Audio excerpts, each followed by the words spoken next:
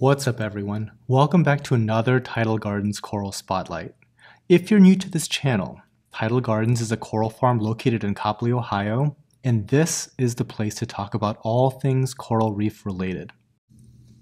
This video, however, is about sun corals of the genus Tubastraea. There are similar corals to Tubastraea, such as Dendrophilia and Ballinophilia, and they have slightly different appearances, but the same basic care requirements apply to all of them. Sun corals get their name from their bright yellow coloration and that, well, sun-like appearance of each polyp. Despite their bright, sunny name, these corals are non-photosynthetic, which means that they don't get any energy from the light, unlike most corals in the hobby. In fact, they are probably the most well-known non-photosynthetic coral in the hobby and have been a fixture in the industry for decades. Their popularity is rooted both in their beautiful appearance as well as the challenge to keep them alive and thriving. The most challenging aspect of keeping Tubastraea, or any non-photosynthetic coral for that matter, is keeping them properly fed. Oftentimes, hobbyists grossly underestimate the amount of food that's necessary to keep these corals alive.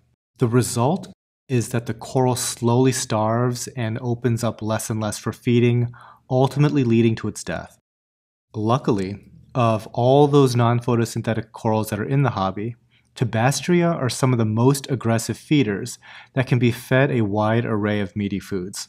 The black variety of Dendrophilia can be a little bit more difficult to get eating, but it too can be kept once it starts feeding regularly. Feeding and nutrition is so important for these corals that it pretty much frames the discussion of just about every aspect of their care requirements, as you'll soon see. So, let's get right into it. Unlike most of the corals kept by reef hobbyists, Tubastraea are non-photosynthetic. Because Tubastraea do not photosynthesize, they can theoretically be kept in an aquarium with no lighting at all. In the wild, you often see them in deeper water or on the underside of caves, that sort of thing. In the home aquarium, one could simulate this by placing sun corals either in caves or under overhangs, but in practice, such placement makes them difficult to view or to feed them. I would not keep them under bright light because I think it's still possible to burn them if extremely intense lighting is used. As a general rule, I would keep them under 75 par just to be safe. Although the coral won't get much in the way of nutrition directly from the tank's lighting, the kind of light provided will make a big difference on the appearance of the coral. Sun corals do not fluoresce under actinic lighting. To best showcase their appearance, I like to keep them under daylight colored lighting to complement their bright yellow color. This is my personal preference, and it's not to say that this coral under blue lighting looks bad, it just gives it a more muted aesthetic. Let's move on to water flow for sun corals. Tubastraea are not reliant on strong flow, and in fact, lower flow is helpful during feeding to give the sun corals an opportunity to catch the food out of the water column. The best trick that I've learned is to place sun corals a few inches below a power head. This provides the coral with some shade from the light, but more importantly puts the colony into a swirling flow area. The next time that you feed your aquarium, spray some food around the power heads and look at the area just below the pump. A lot of times I see a flow pattern where the food circulates several times before getting sent across the tank. The effectiveness of this trick depends a lot on your tank dimensions and the kind of pumps you're using. In shallow tanks, the colony can be placed on the substrate or low rockwork and benefit from this flow pattern, but in deeper tanks, not so much. A second trick I learned was to take an old algae magnet scrubber and glue the colony onto the wet side magnet and place it under the power head. You can also do this with magnetic frag racks. Feeding has been this recurring theme throughout this whole video, but I cannot stress enough how much food these corals consume. In the past, we struggled keeping Tubastraea long-term despite feeding the systems twice per day. We achieved success finally by making a frozen food preparation and setting it right next to the aquarium with the sun corals. Every time anyone walked by the tank, they were free to feed the corals with a turkey baster. On any given day, they would receive between a dozen to 2 dozen small feedings. Now, this is not practical for most hobbyists. However, it's kind of perfect for those that work from home or in an office where they see the tank all day long. Another option to feeding could be automatically dosing vitamins and amino acids.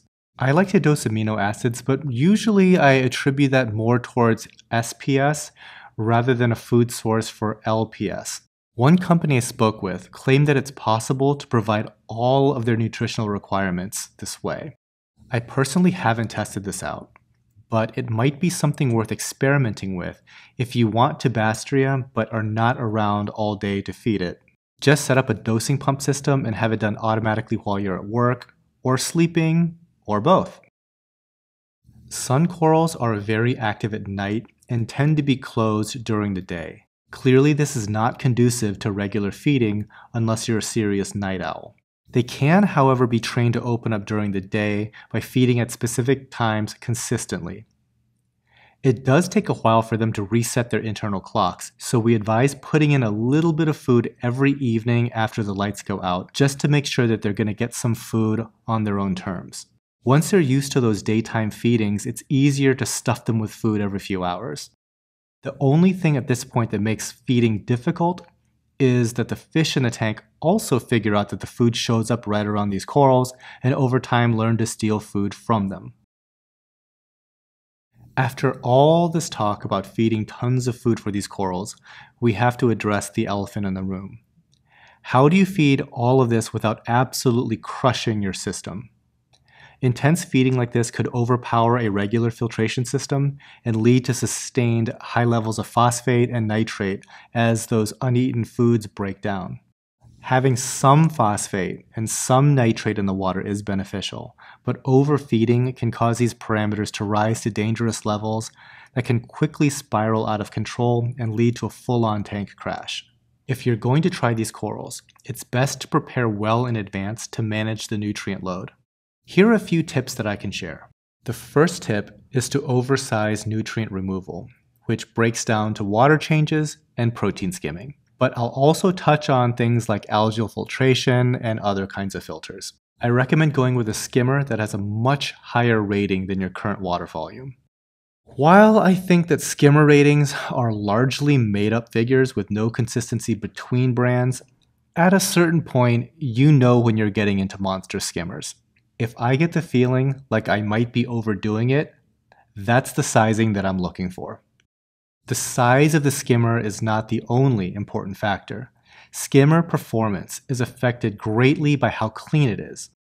There is a big difference between a skimmer that is regularly serviced versus one that's all gunked up. The obvious way to keep a skimmer clean is to employ some elbow grease and scrub it out a few times a week. If that maintenance schedule is a little high maintenance for your lifestyle, there are ways to automate skimmer cleaning with varying degrees of effectiveness. For example, giant RK2 skimmers have spray-down systems to clean both the neck and the collection cup. Rossmont skimmers have a controller that allows for periodic overskimming to dislodge accumulated organics on the neck. Reef octopus skimmers have an optional wiper assembly that periodically cleans the neck. Now, none of these automatic skimmer cleaning techniques is a replacement for a full breakdown of the device and thorough cleaning, but they can prolong the service interval and keep the skimmer running better in the meantime. As for water changes, if you've been on this channel for a while, I'm the biggest advocate for doing them. For a heavy nutrient system like this, I would strongly consider an aggressive water change schedule to prevent escalation of these phosphate and nitrate levels. Like with skimmer maintenance, water changes can be automated using dosing pumps to remove and replenish tank water over the course of the whole day. Regardless of whether you go with a regular manual water change or set up some sort of automatic water change system, I think it's a really good idea to invest upfront in a water holding station if you have room for it.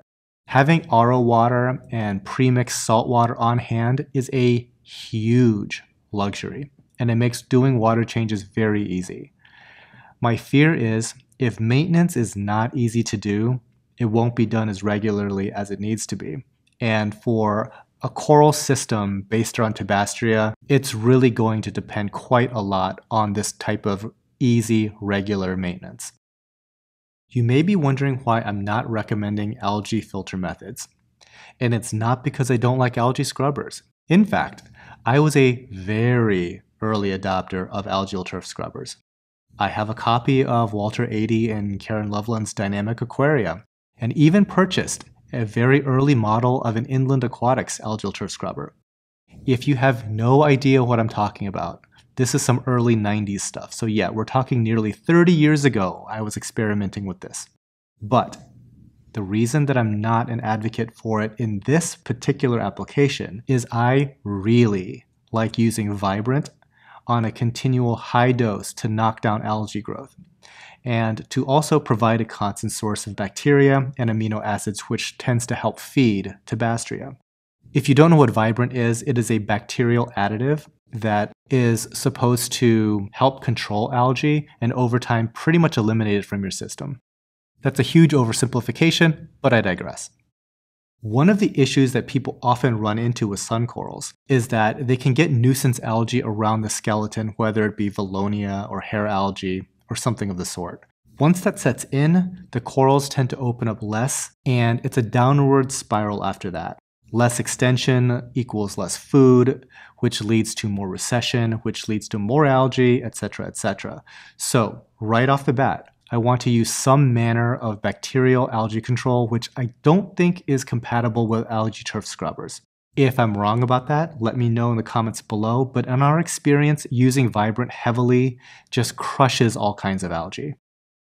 Aside from removing waste directly, you might want to look into biological media plates that are effective in processing nitrogen to less and less toxic compounds.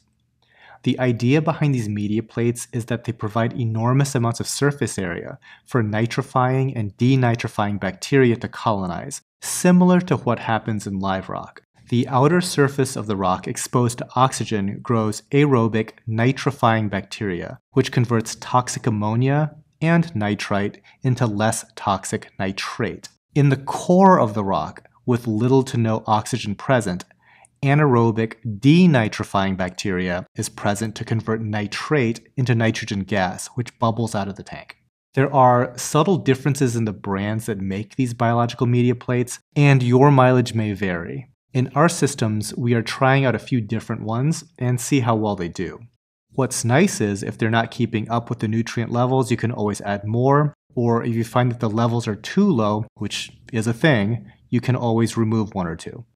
Lastly, a quick thought on filter socks for mechanical filtration. I don't love them for this application, but they will certainly work. My concern is there will almost always be food chunks in the water if you're feeding heavily and these socks clog fast. If you're the type of hobbyist that can micromanage their tank, go for it. But I like just about all other methods that we talked about much more. If things are going well, Tubastraea will start sprouting additional polyps from their base. They actually grow pretty fast for a large polyp stony coral, on pace with something like Micromusa or Blastomusa. As such, they will need a steady supply of calcium and alkalinity in the water to build their skeleton. Real quick, calcium is one of the major ions in salt water. In the ocean, its level hovers right around 425 parts per million. As a coral grows, calcium is absorbed from the water and used to form its calcium carbonate skeleton. Alkalinity, on the other hand, it's not a particular ion, but rather a general figure of carbonate availability in the water. There are dozens of compounds constantly interacting that make up the alkalinity in salt water. The formal definition of alkalinity is the amount of acid required to lower the pH of salt water to the point that bicarbonate turns into carbonic acid.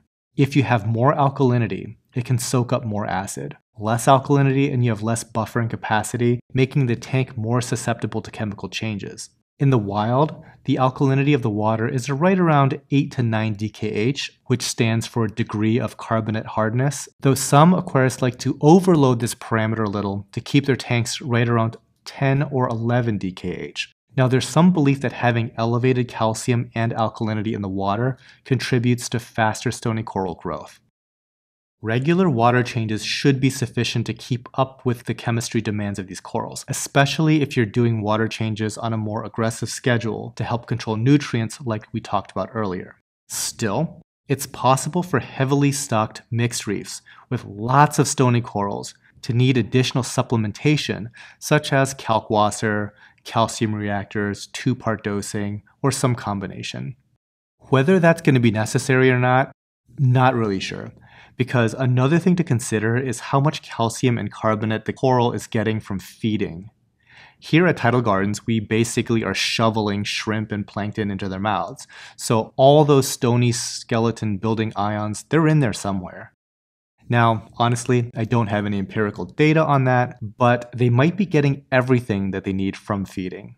As a practical matter, just to be safe, it's best to keep the tank chemistry as stable as possible in the range of natural seawater. Okay, that does it for this coral spotlight on Tubastraea. So what kind of tank do I recommend this coral for? Honestly, I don't really recommend this coral much, unless the reef keeper is really committed to one of the most high maintenance corals on the market. It needs a lot of food, and that can be taxing on both the hobbyist's attention, as well as the filtration and nutrient management systems of your reef. Now, if you are that highly committed reef keeper, hopefully this video provided some helpful information for you for your first attempt, or talked you out of a potentially frustrating experience with this coral.